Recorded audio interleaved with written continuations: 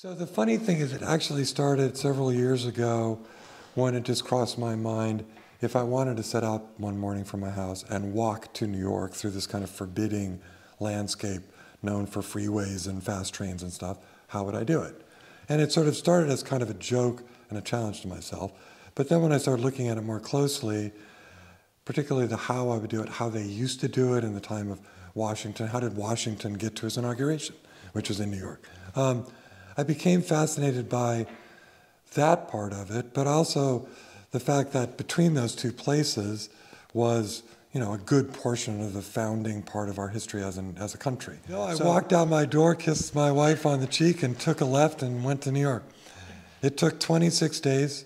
I chose what was by far the most interesting route, which was to go up straight up Rock Creek Park in DC, up through northern Maryland, skirting around Baltimore, across the Mason-Dixon line. Then I caught the rail line that goes up to York, which happens to be the rail line that Lincoln took both to the Gettysburg Address and to be buried in Illinois. And then I went from York across Lancaster County, through Chester County down into Philadelphia, which was a little bit of a detour, but an important one because of Philadelphia being what it is.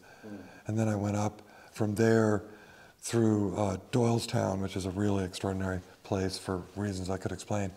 And then I cut over to the Delaware, down the Delaware River, crossed where Washington crossed in a kayak, up to Princeton, spent a couple of days there, and then I cut across New Jersey and up some curious routes until I mimicked then the route that Franklin or Jefferson or any of these people used to take to get from Philadelphia to New York.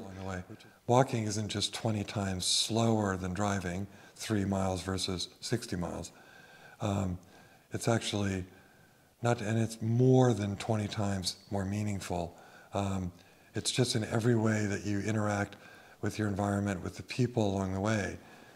It's just so profoundly different, it's really hard to explain. So people would say, well, are you going to walk the Appalachian Trail, or are you going to go on rail trails? And I was like, no, look, this is a walk through our history. This is a walk through where we are as a civilization. This is a human walk, a walk by a human to meet other humans. If I want nature, I can go to Montana or something. The whole concept of common ground, which is standing on the same piece of earth and talking to somebody who might be profoundly different than you are, but that you're talking to them with 3 or 4 or 5 feet of distance, just makes it such a difference. And there was one time on my 4th or 5th day, I'd crossed the Mason-Dixon line. My phone, which I use as my navigational tool, the batteries wore out. I realized I was lost. Because I was lost, I had to find a human to guide me. I found this man who had this big, long beard in a barn. His name was Ken Kenny. He was a kind of evangelical auctioneer. We got to talking. He had, kind of antiquated ideas about religion and gender identification, all these various things. And I asked him about what he thought of the state of the country. So he went into a whole thing that God was angry at America and was taking his love away and all these various things, which were interesting. They were not really in alignment the way I see the world, but I was interested in what he had to say. I didn't agree with a lot of what he said. We then got into a fun, I said, give me your auctioneer banter, which he did, which always is fun. And then we started talking about the tractors in the barn that he was going to auction that Saturday. And, at the end, I liked Ken Kenny. He was a funny guy. There were a lot of things that we had in common. There were other things we didn't. And at the end, I said, hey, Ken, do you know why we had this conversation? And he said, why? And I said, my battery wore out and we were forced to because I had to find you. So it's that kind of, we've lost a lot of that, talking to people across cultural divides, but on the same piece of land, face to face. That makes a huge difference. I was never really particularly in suspense about whether I was going to find a lot of beauty between Washington and New York. But I think one of the most startling moments, I had, speaking of coming face to face with the 21st century, I had gone across this whole portion of New Jersey, and I was nearing the Jersey Turnpike, I-95, which I had not encountered. And in some ways, there was my walk, and then there was I-95, because I-95 is the refutation of my walk. So I was very conscious of when and how I was going to encounter I-95. So I came to this perfect 19th century town called Cranberry, exit 8A off the Jersey Turnpike. And leaving Cranberry, I found, looking on a satellite imagery, was Cranberry Brook that went right through this whole constellation of huge Amazon, Costco, Wayfair distribution centers right along the freeway. And then this little brook went underneath the freeway. I managed to find someone, I won't explain how, who lent me a kayak. And for 30 minutes, I kayaked up this brook, which was quite wide and bizarre and mysterious and Amazonian, through the warehouses with them through the trees, and then under the Jersey Turnpike. It was one of the most fantastic stretches of the entire trip because this was like aboriginal, beautiful, basically untouched America. And right there, you could see them through the trees, the warehouses, overnight delivery, and right there, the 12 lanes of I-95. And there was something just very powerful about that. You know, when you say, when you're on the train, there are some glorious places, I know precisely where those glorious places are because without fail, they're when the train explodes over a river and you're suddenly across the Susquehanna, right? And you're like, oh my God, you know?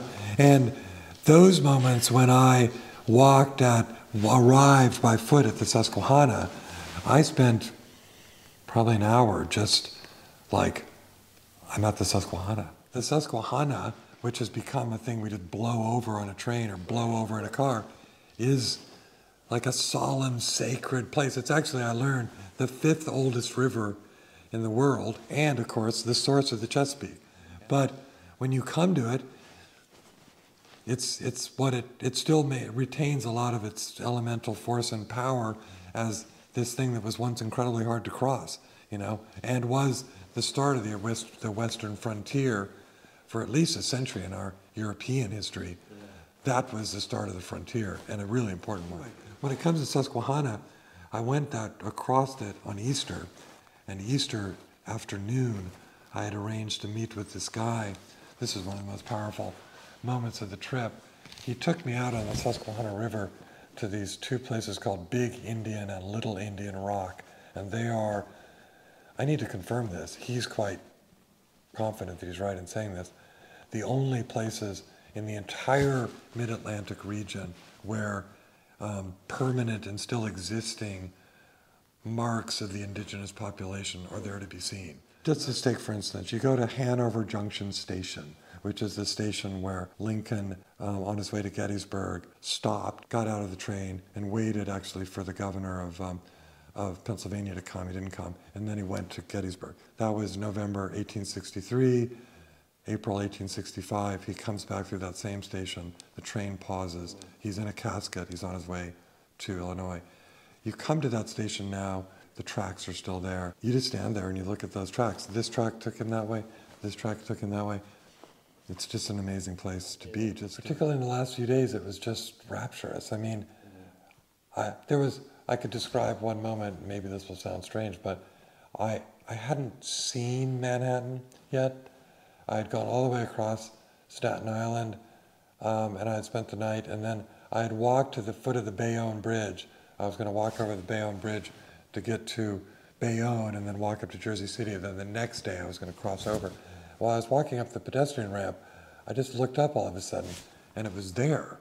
And it was so, like, Great Gatsby, Fitzgerald-esque gorgeous, that it was just, like, crippling. And I was just like overcome by the thing. And I literally had to sit down, and I was there for about half an hour just thinking about the power of that sight of that city, in part because of what we've all gone through, and yet it's, you know, enduring beauty and strength. It's so funny, because when I came into Manhattan on Friday, I walked up Fifth Avenue, and I met a friend of mine who I've known for a long time, and we were going into Central Park together, and then he said, let's stop and have a cocktail. And we stopped at Bergdorf, outside Bergdorf Goodman's, and we sit at this bar, and I got a Negroni, and it was like this incredible Negroni. And I said, Martin, this is going to sound strange, but I said, I'm not sure exactly what a religious experience would look like for a middle-aged urbanite who drinks Negronis, but I think I had one.